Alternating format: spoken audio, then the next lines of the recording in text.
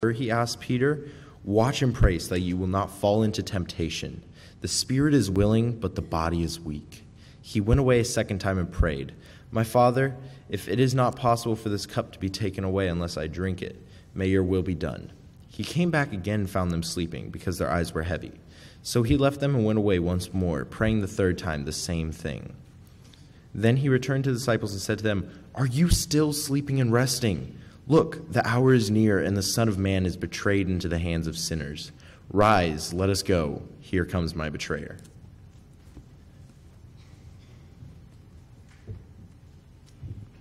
Thank you, Christopher. Well, today's going to be a great day. You get to have your favorite lunch. It's the one you bring, but it's still going to be your favorite, right? Why would you buy one that you don't even like? So come to the park with us and have a chance to meet lots of people and sit around and talk or play games, and so that's going to be a great time today. Also, LTC is going to be in Tucson this next weekend, so I know a lot of parents are getting ready, and if you're interested in what our kids are doing, you might want to go down there and be able to watch some of them and be able to see what they do. And so it'll be a great time for them and being able to see some of the things that they've been practicing. And just before church, I saw Matt and Sandy. I mean, that's great. So we have been praying for you guys a long time, and I don't know where you sat, but anyway. Oh, they got way back over here. So we have been praying for you guys a long time, and it's always great when a miracle visits. So we're glad that you guys are here. We talked a couple weeks ago about the triumphal entry and about how Jesus rides into Jerusalem for the first time and is treated like a conquering hero. And that's really what he is. And after that ride in and all the praise and all the people looking at him and all the people just cheering him on, and then he rides in and he goes from there to the temple. And then the temple, he finds things that are not good. The money changers are there more for business than they are for prayer. And so he clears the temple, overturns the tables, and throws the people out. And as he does that, then the children come, because they're not afraid of him. And the lame and the blind come, and they're healed. And then worship really takes place in God's temple that he intended. And so it's one of those amazing stories that you see as the house of prayer that has been cleansed is shown to be exactly what Jesus wants it to be.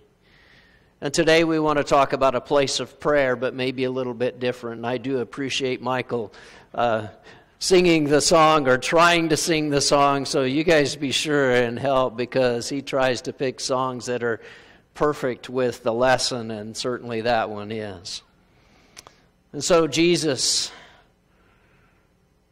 in the passage that's been read to us, is about to go to a garden, the Garden of Gethsemane. He's been there a lot. He goes there to pray. It's not an unusual thing. The disciples kind of know, but this one is going to be very, very different. Because it's not just a time where he goes to pray. This is the last time he will go to that garden to pray. Because he knows exactly what's going to happen. He has already dismissed Judas, and Judas has gone out and is finding a way and finding soldiers. They're gathering to be able to betray Jesus, to capture, to arrest, and to put Jesus to death. And so as you look at the passage and look at what's going on, we see how Jesus does this. Jesus is going, and he goes down and across the valley, and he goes to the garden to pray. And he takes 3 special ones with him. And he tells them that he is sorrowful even to death. Because he is facing his own death. That's really what it's about. And Jesus is on his way to his own tragedy. And he says, I want you to stay here with me and keep watch. Keep watch. What does that mean? What are we watching for? Well, I think the phrase as it's used here, keep watch, has the idea of prayer. You're supposed to pray. You're supposed to watch out for yourself, watch out for what's coming. I don't know that he's looking for Judas and for the soldiers and that they're going to protect Jesus, but he says, I want you to keep watch for what's going on. I want you to keep watch for yourself because this is a very dangerous time. So you watch and pray. And then as Jesus goes, he goes to his own prayer. And as he prays, he says, if it's possible, let this cup pass. I don't want to have to drink it. I don't want to have to do this. I think he's known all along that this was coming. He's known that this is part of the process. And so he knows this is exactly what he's supposed to do. And yet at this point, he's like, I don't want to do this. I don't want to take part in this, but he realizes the prophecy from so many years before and how it talks about him and that it is going to be a suffering servant. The people have been looking for a Savior. And that's what Savior means in this case, because Jesus is on his way to a tragedy.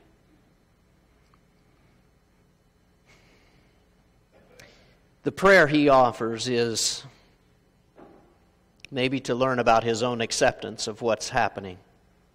Each one brings him a little bit closer to the truth and a little bit closer to the understanding of the situation and to what needs to happen there. And so the first one is to pray, I don't want to do this. Please let this cup pass. Let it be gone. Let it go by. I don't want to have to do this. And he comes back to his disciples and he finds his disciples sleeping. Well, it's probably late already. They've had a big meal. They've had the Passover. And so here they are and it's quiet and it's dark. And I don't know about you, but do you ever fall asleep when you pray? I've heard two different things on that. One is that how great it is to be able to say, I'm so comfortable with you, God, that I just fall asleep. The other one is, how dare you insult God by falling asleep on him? I'm not sure which one of those to take. If you ever fall asleep on your wife, you will know which one is the better one. I think God may have the same reaction to us. I'm not sure he goes along with, I'm just so comfortable I fall asleep talking to you. That doesn't work with other situations, let me just put it that way. As you think about this and look at what Jesus is doing, he then comes back to his disciples. Why would he come back? I mean, he's not done praying yet, but he comes back to his disciples and finds them asleep. And so, now what? Well, he wakes them up and says, why are you sleeping? Couldn't you even pray for an hour? I don't know. Can you pray for an hour? Do you usually pray for an hour? When it's dark and quiet and after a big meal, do you get an hour before? But Jesus is very expectant that is what they're supposed to do, because that's the instructions that he gave them. But why he comes back, maybe to get strength, maybe to encourage, maybe to just talk to them for a minute, but he finds them asleep.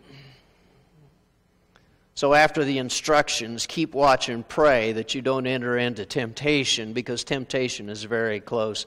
The spirit is willing, the flesh is weak. Is that an excuse? Or is that just a statement of what you're going to have to face? And I expect you to overcome it. And so I know you want to pray, but don't let the weakness that you have be something that gets in the way. The second prayer that Jesus begins to offer is a little bit different. It's not, let this cup pass. It is, Father, if it can't pass any other way than that I drink it, then thy will be done. Always the thy will be done, but it's changed a little bit now into him accepting the fact that perhaps it is not a matter of God taking this away from him, but that it is a matter of him having to go through it. And that the only way around or out of this situation is not that God removes things, but that God rescues him by saying, I will help you as you go through this. And I think that's true of our prayers as well, because a lot of times we pray, God, take this away. God, remove this. God, rescue me. God, I don't want to have to do this. But we never get to the second stage, where we go back and pray and say, let thy will be done if I need to go through it. And that's the point where Jesus gets to. I may need to go through this. He comes back again, finds them still sleeping. He must have felt very alone in all of this. How can this happen? I mean, the one most important time, and everybody falls asleep on me. And so he must have felt very alone. He knows that they're going to run away. He knows the prophecy. He knows that they may feel like they're safe in the garden, but they're not really safe in the garden at all. And he might have felt very helpless and horrible because he is alone. It's going to hurt. It's going to be horrible. The beating that's coming, I don't know if he anticipated or not. The crowd that is screaming. There is so much hatred against him. The world has turned against him. And he sits for just one moment with God, feeling the helplessness and feeling his weakness. I think maybe he needed a song like the one we're about to sing. Michael?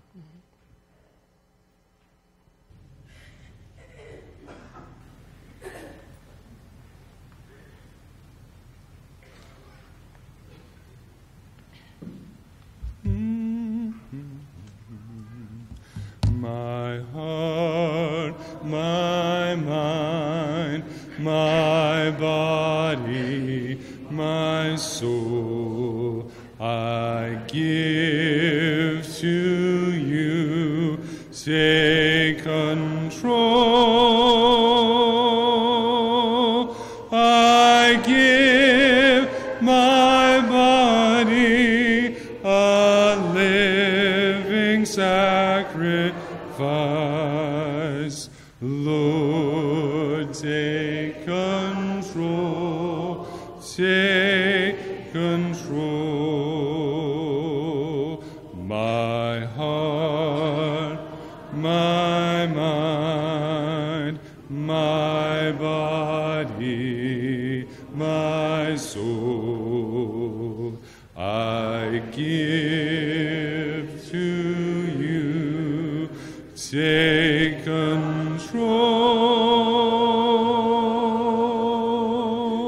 I give my body a living sacrifice.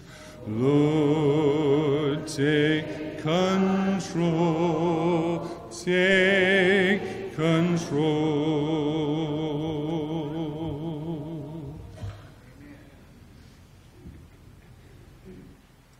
The third time Jesus wakes him up and says, you can sleep later. You don't need to sleep now. The betrayer's at hand. They're coming. And he knows the soldiers are coming. He knows that they're there. He knows that this is going to be the time when everything starts. Everything begins, and there is no turning back. There will be no more quiet moments. And the next peaceful time that he will have is his death. Why did he stay? Why didn't he run away? I mean, he could have.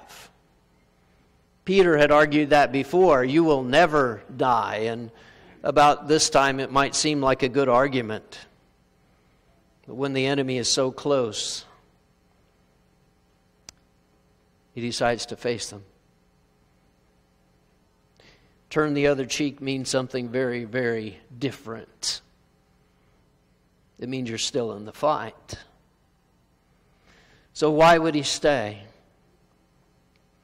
He had prayed that there was a way around it. He had prayed that it doesn't have to happen.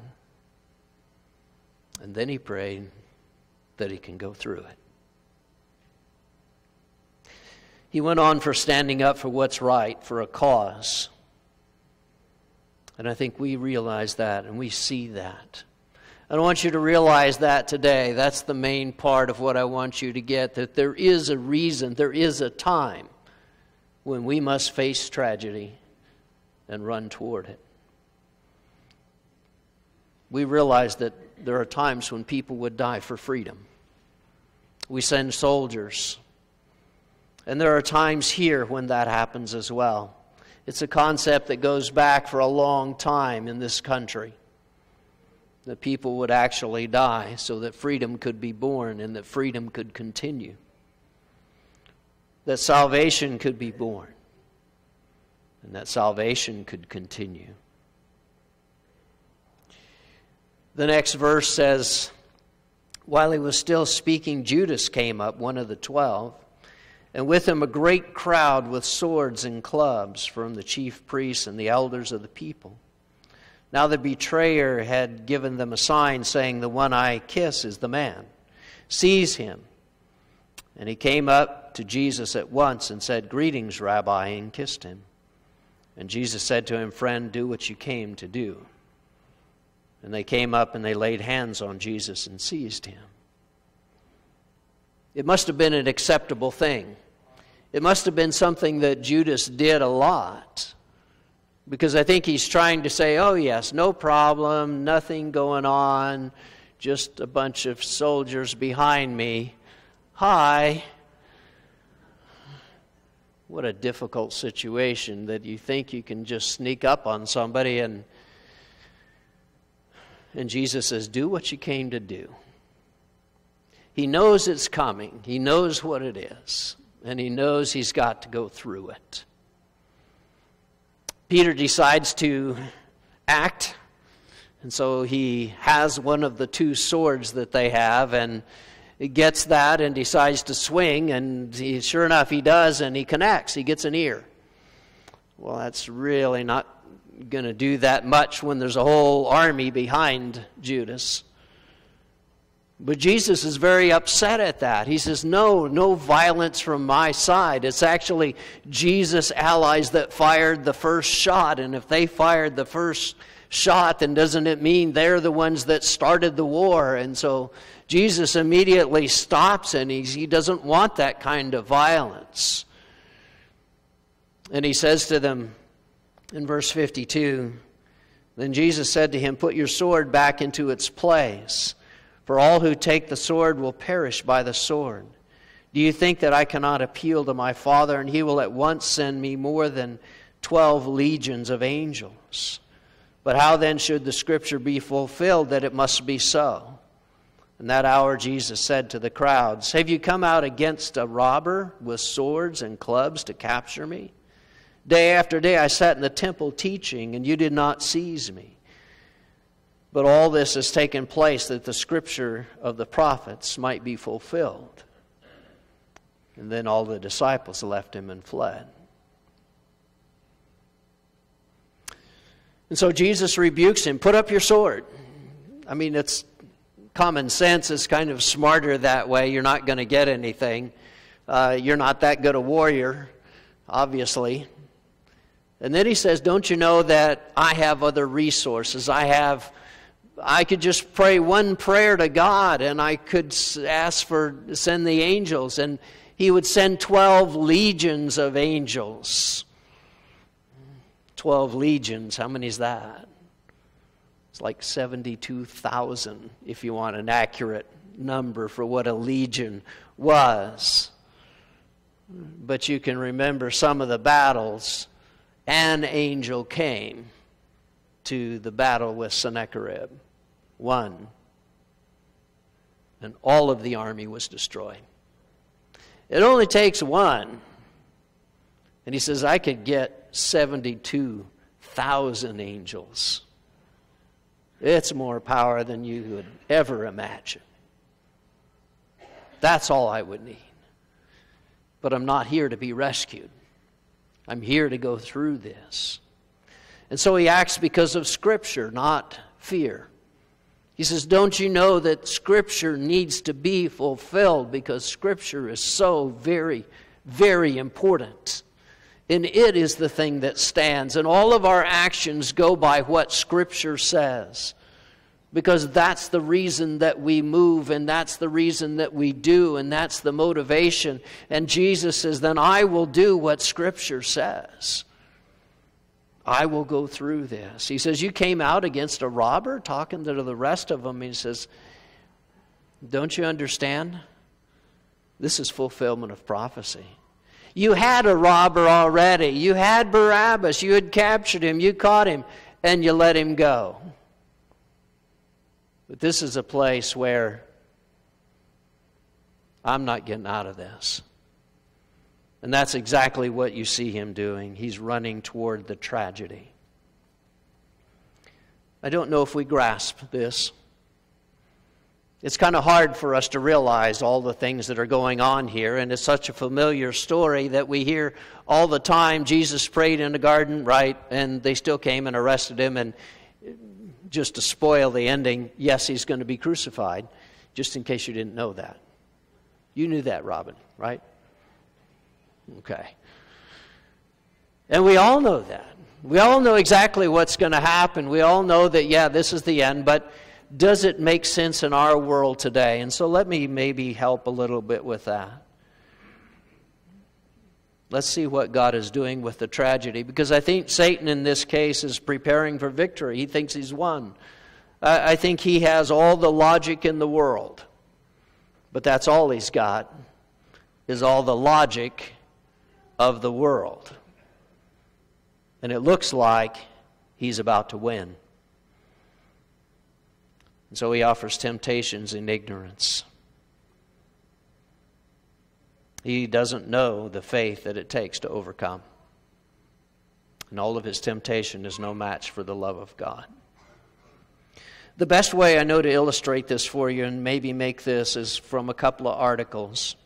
And taking you back about 5 years, do you remember the bombing at the Boston Marathon? And several since then, and school shootings and church shootings, and that there has been so much violence that has happened in our time. So much tragedy that is there. Do you run away, or do you run toward it?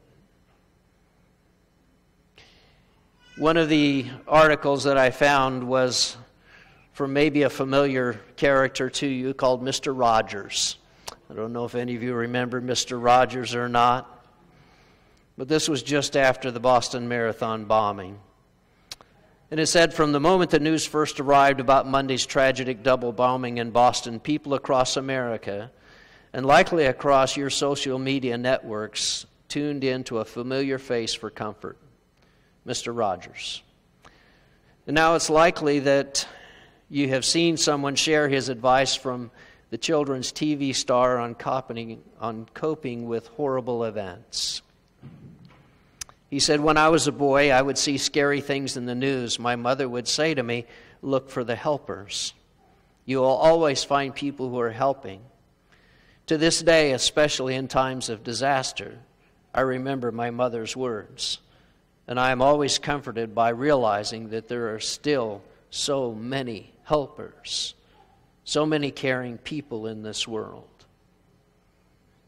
And the article continues, these are wonderful words intended for adults who may have faced uncomfortable questions from children. But as we've seen after the Boston Marathon tragedy and after Sandy Hook, when the quote was first circulated by PBS on Facebook, they apply to all of us. When terrible images with incomprehensible destruction and suffering fill our screens and browsers, of course, our eyes and our children's eyes are trained on the damage and the people running away from the scene. But there are people running toward the scene too. The helpers really are everywhere. And the simple wisdom from one of our most beloved public figures reminds us of that. That no matter how old you are, you can find something besides pure terror in what Mr. Rogers calls the scary news. That's what happens when you see this. And so, do we have scary news? Absolutely. We have times when it doesn't seem to make sense. Times when it seems as if the disaster has come upon us and the tragedy is here. And we realize what happens. But do you run away or do you run toward it? Jesus was running toward it. And that's what you have to realize. That's what you have to know. Is that when the bombing happened, there were people who ran toward it. We live in a world where there is so much destruction and so many things that have happened, and sin has destroyed so much in our lives. And we just try to pray, God, get me out of this. God, help me through this. God, take it all away. God, fix our world. And He might be saying you need to go through it. And it's not a matter of you saying, I want everything just taken away.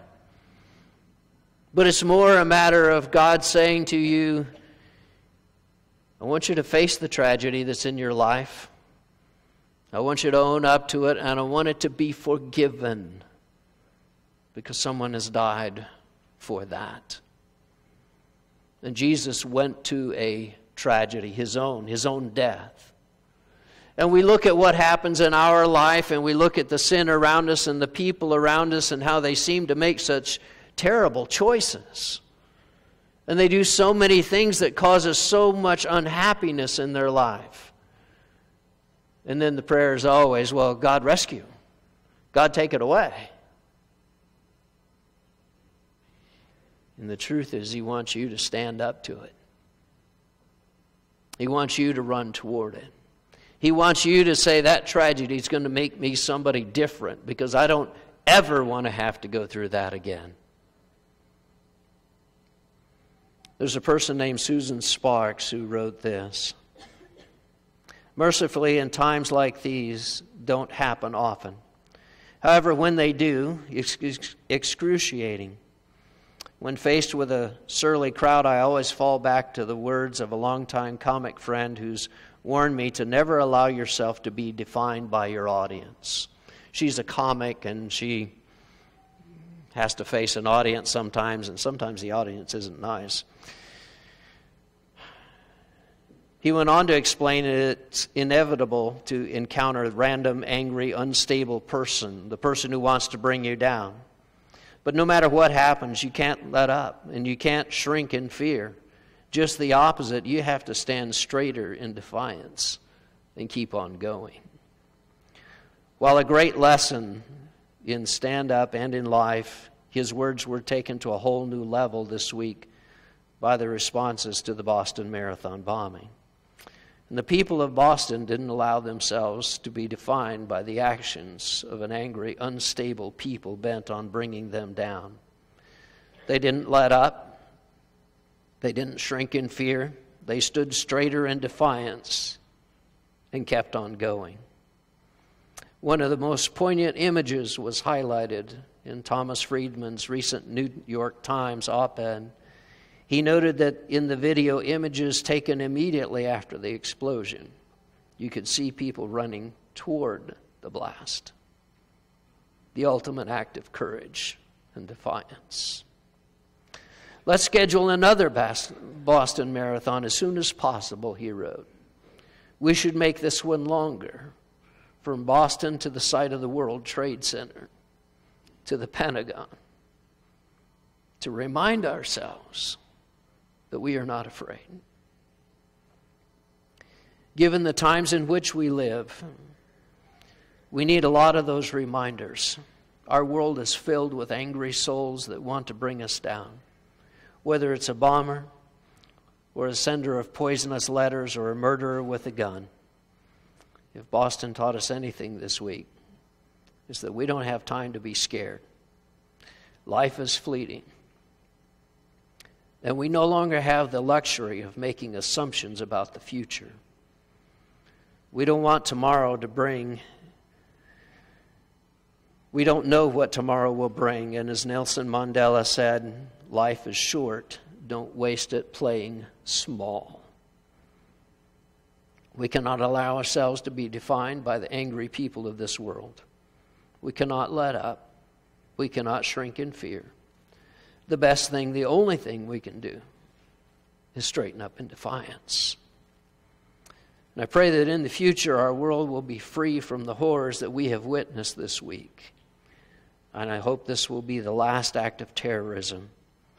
We all know, however, that the odds are against us in that hope. In comedy and in life, there will always be people who want to bring us down.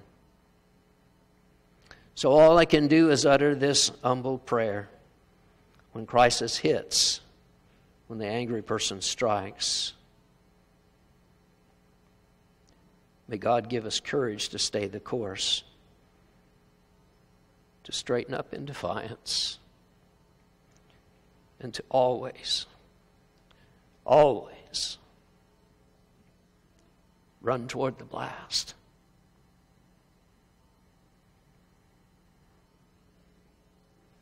And we see lots of tragedy. We see broken relationships.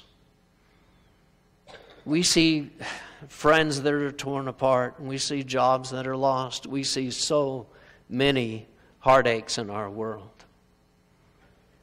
And we could just try and pretend that they don't matter. But Jesus came to do something about those.